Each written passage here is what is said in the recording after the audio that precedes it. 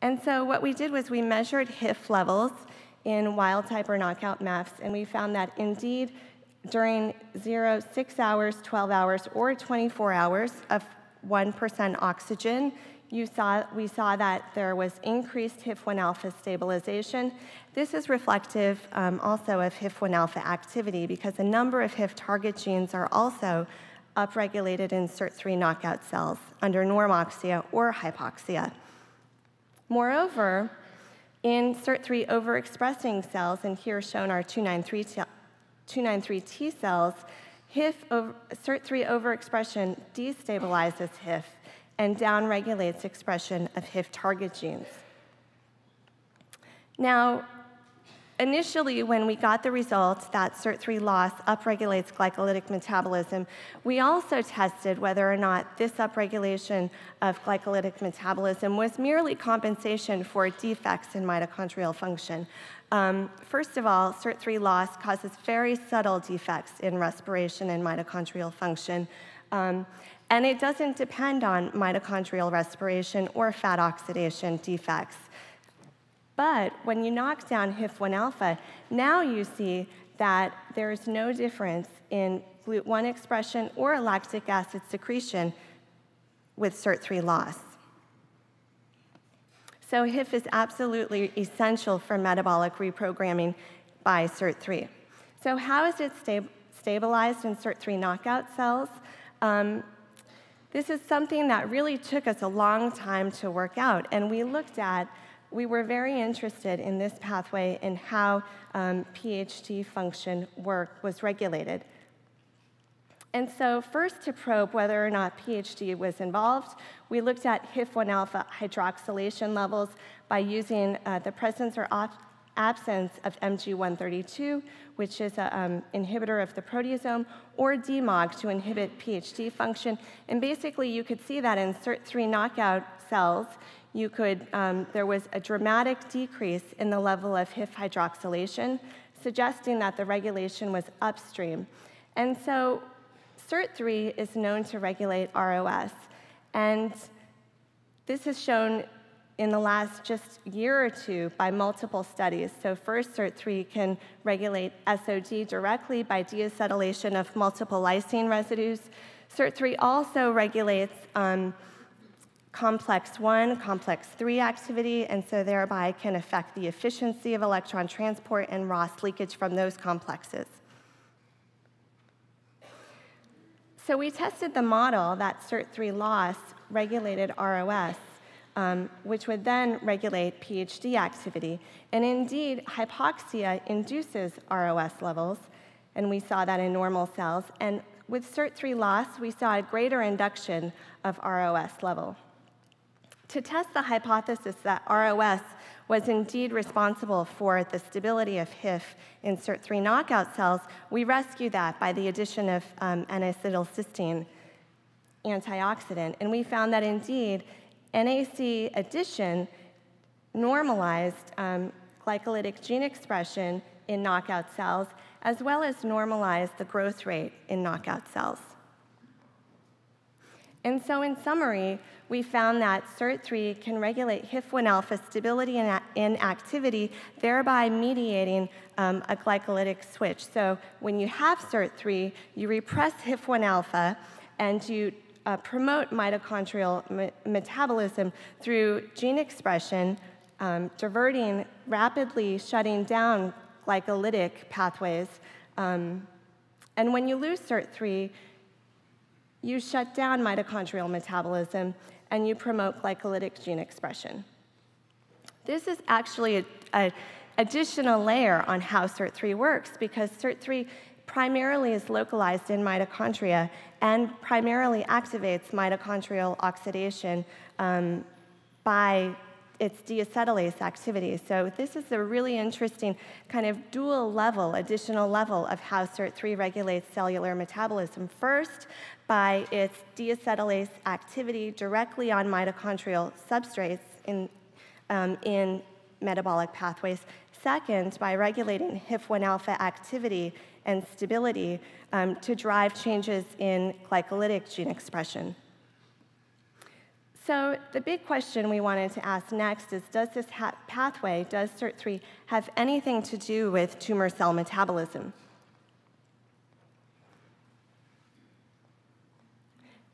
And so previously it was shown by David Geis's lab that SIRT3 knockout cells grow larger tumors in xenografts of tumor formation. And we repeated this result, and we further analyzed these tumors for differences in glycolytic gene expression to see if indeed SIRT3 knockout tumors had an altered metabolism. And we did see that there was increased glycolytic gene expression, and you can see increased GLUT1 IHC staining here. Moreover, when we used the TumorScape database to analyze SIRT3 copy number across human tumors, we saw something really striking, which was that a large number of human tumors, about 20% in all, had a SIRT3 deletion. Strikingly, breast tumors and ovarian tumors had a 40% deletion of one copy of SIRT3, including a focal deletion. So this is a SIRT3 copy number, SIRT4 and 5 as controls, and P53. And the blue shows the level of deletion across different tumor types. By IHC analysis in a blind study by Julie Terura Feldstein at Sloan Kettering, she saw an even striking difference in the SIRT3 expression between normal and tumor breast cancer cells, in that about 85% of human breast cancers showed reduced SIRT3 expression. Moreover, we still are trying to understand and probe how important the relationship between SIRT3 and HIF1 alpha is in human cancer, and that's an area we're starting to investigate now. But in these human breast tumors, what we do know is that there is a strong inverse correlation between SIRT3 and glycolytic gene expression. So for instance, shown here, the higher the SIRT3 expression in the human tumor, the lower the GLUT1 expression, and the reverse is true. So next we wanted to know, is SIRT3 loss of function relevant to human cancers? What's the effect of SIRT3 overexpression on the metabolism of human cancer? I showed detailed mechanistic studies of how SIRT3 regulates HIF1 alpha in 293T cells or in knockout MEFs, but what about tumor cells? And so what we did was we took a panel of breast cancer cells, shown here are KAMA1 cells or T47D cells, and we overexpressed SIRT3. These are cells with low copy number of SIRT3. And when you overexpress SIRT3, you can see under normoxia, or shown here during hypoxia, SIRT3 decreases glycolytic gene expression or gene expression of transcripts involved in glucose metabolism in both cases. Moreover, SIRT3 overexpression also results in lower levels of HIF1 alpha during hypoxia. As you would expect from changes in glycolytic gene expression, SIRT3 overexpression in a panel of breast cancer cells also represses glucose uptake and lactic acid secretion from the cells, suggesting that, again, in this case, as well as in the MEFs and other cell lines we've looked at, SIRT3 overexpression represses glycolytic metabolism. So does SIRT3 affect the growth of breast cancer cells? Not in every cell we've looked at, but in KAMA1 cells, SIRT3 overexpression represses the growth of KAMA1 cells in a glucose-dependent manner.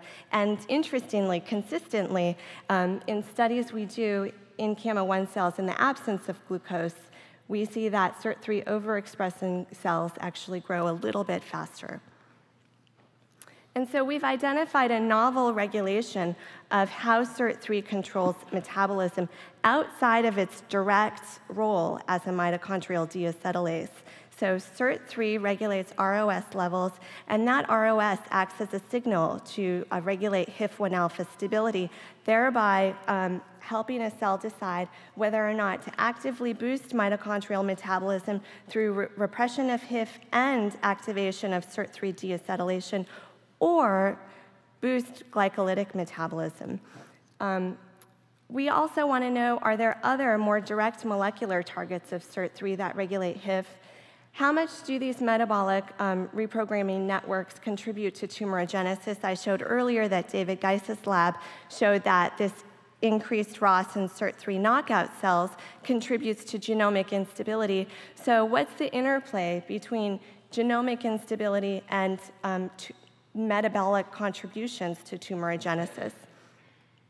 And does SIRT3 activity or level also correlate with prognosis, tumor grade, or therapeutic outcome in patients? And interestingly, a really elegant study performed by Eric Bell in Lenny Garante's lab also showed that SIRT3 regulates HIF-1 alpha stability. And so just in the last couple minutes of the talk, I want to switch gears and talk about a different sirtuin. So I focused most of my talk on how a mitochondrial sirtuin, SIRT3, regulates glycolytic arm of cellular metabolism through signaling. From previous work that we've done, we know that SIRT4 represses glutamate dehydrogenase. Interestingly, tumor cells use glutamine, and many tumor cells use more glutamine than normal cells. And that is very important for biosynthesis of materials and also for energy production in tumor cells. So we examined how SIRT4 regulates glutamine utilization in a panel of different human cell lines, including tumor cells. And in most cells, we look at SIRT4 overexpression, but not SIRT4 overexpression of a catalytic mutant, results in a repression of glutamine utilization by cells, results in a repression of ammonia secretion from cells. Interestingly, SIRT4 whole body knockout mice spontaneously develop tumors. In collaboration with Zhuzha Ding, we've looked at two separate, independently generated SIRT4 knockout mouse lines and found that in each case, there was an increase in lung tumor formation spontaneously with age. So we see this phenotype most clearly at about 18 to 22 months. And so clearly now we're looking at what's the contribution of glutamine metabolism or genomic instability to these phenotypes as well. Unlike SIRT3, I just want to point out, SIRT4 seems to have a very modest effect on glycolytic metabolism, so this is probably independent of the canonical Warburg effect. So in summary, I've shown you that SIRT3 regulates glycolysis in addition to mitochondrial metabolism by regulation of HIF-1 alpha stability. SIRT3 regulates both tumor cell metabolism and genomic instability, really acting as a two-pronged or a two-hit regulator. SIRT4 may also have a role as a tumor suppressor, and I think by looking at this pathway of proteins, we can uncover novel roles for regulators of mitochondrial metabolism and how that interacts with genomic fidelity. So the HIF-1 alpha SIRT3 work was really spearheaded by Lydia Finley. Jae-Won Lee, a medical student in the lab, contributed to this work greatly. Singmin Jung is a very talented postdoc in the work who's really driven all of the SIRT4 tumorigenesis and glutamine addiction story. We have a number of other collaborators.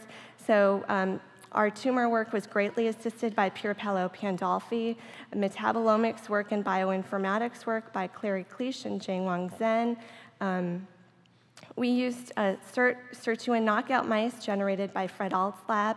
We're collaborating with Zhuzha Ding and Alec Kimmelman to examine the role of SIRT4 in metabolism. Thank you.